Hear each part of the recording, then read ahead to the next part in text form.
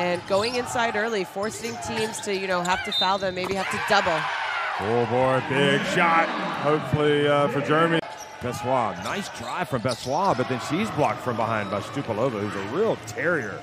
Her Brno teammate drives in, Hamzova outside, Angelova for three, and that's 2 trips in a row for the Czech.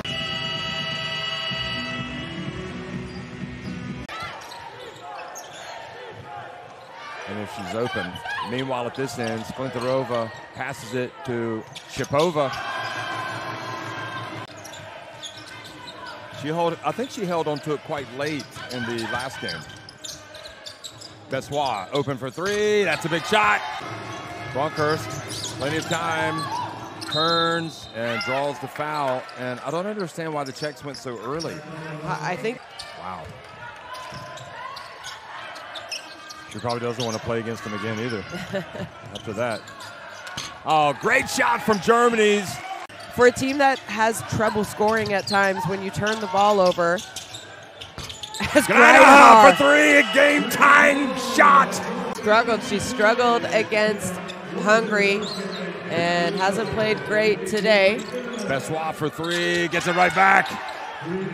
Watch the Czech Republic as well. The Czechs will not want to foul. That's another issue that they perhaps have to worry about. And they do get it to FIBA. She ties the game! Finally, they get the 0.4 seconds, and it's exactly as you said. It wasn't like a clear-out jumper. It was, but she got rid of it in time. She kind of catched it and shot it. Look at that. I mean, that's incredible. That is incredible. The kiss. The kiss off the glass. Germany's chances are starting to run out. Here she goes again. Hammerova! They can't stop her. From FIBA. So, Germany inbound the basketball to Gulish. Gulish drives, turns, great turn, great finish. FIBA to Gulish. The double team comes, open, Bronkhorst for three. Good! And she's fouled by Sklenitova! You cannot make it up! Her feet were set. Let's see. Oh, yeah. Unless they miss it here. No, she makes it, and that would have been a good plan to miss that intentionally. They were unsuccessful in the last game against Hungary in this very position.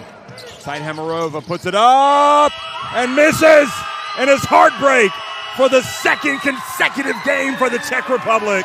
And Germany have stunned them in overtime, just when it seemed all was lost.